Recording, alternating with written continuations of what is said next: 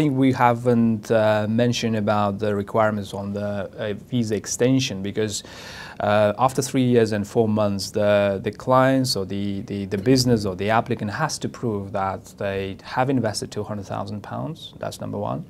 Number two, that the business has created 2 full-time jobs that has existed for minimum 12 months within that 3 years period. And the 2 full-time jobs has to be settled workers. So settled workers means that either British citizens or the people who are settled in the UK, so has stayed in the UK for more than 5 years. So, and that's a second requirement. They need to prove that that the business or the investment has created a minimum 2 jobs to the UK economy in the company. And the number 3 is that they need to prove that they have been a director, they have been continuing being a director in the company.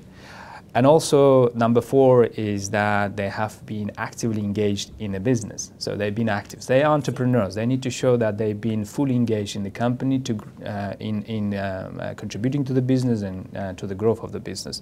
So whilst those aspects, that the requirements are met, so it's a point-based system, so we will assist with the visa extension.